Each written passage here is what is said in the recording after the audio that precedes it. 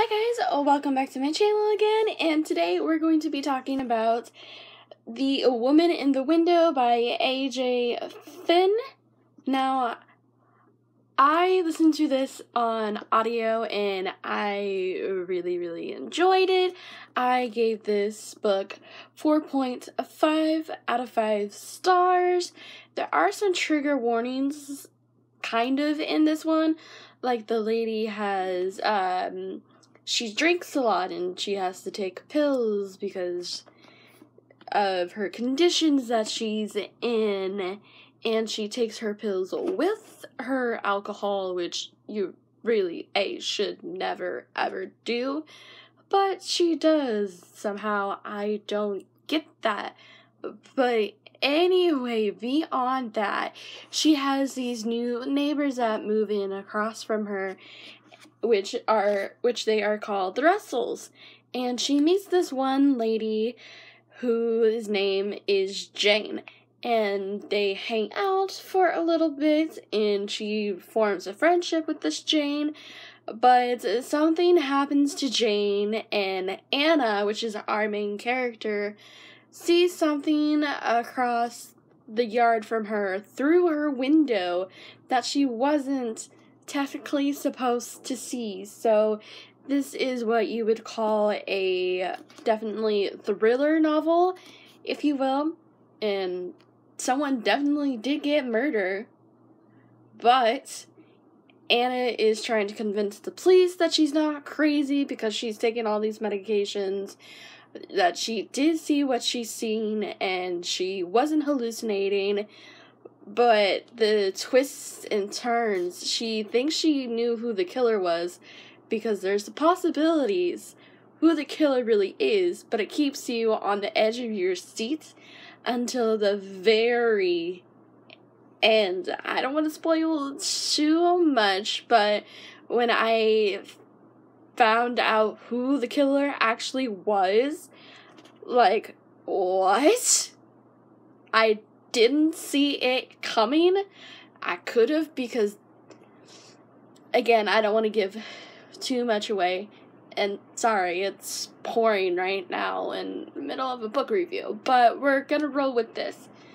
So, The Woman in the Window, like I said, I really enjoyed, and I think this is definitely one of my favorite books so far of 2019. I have quite a few others, but mainly this one is super good, and I think from what I've heard, this is this author's very first novel. It doesn't read that way, but I really liked it. I liked her character, Anna, and she has been through a lot in her lifetime, and I feel so bad for her. But if you guys are willing to checking this out, sorry, my words, bleh.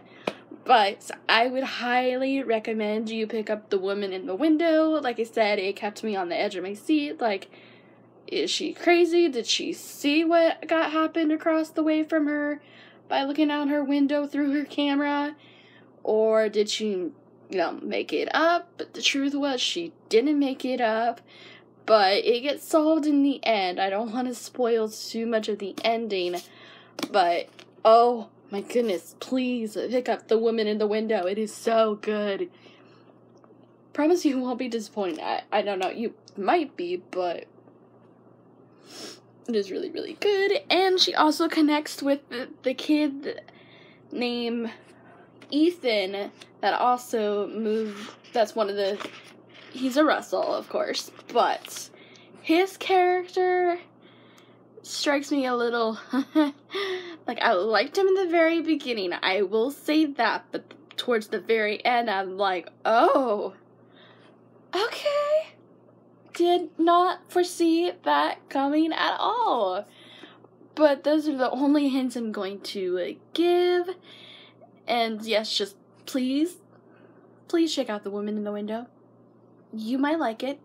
If you like thrillers, if you like stabby murder stuff, then this might be your book. But anyway, that is just my little short little review of The Woman in the Window, and yeah. And if you guys are new here, go ahead and, hit that little subscribe right down there and the notification bell, and I will see you guys very soon in a new video. Alright, bye!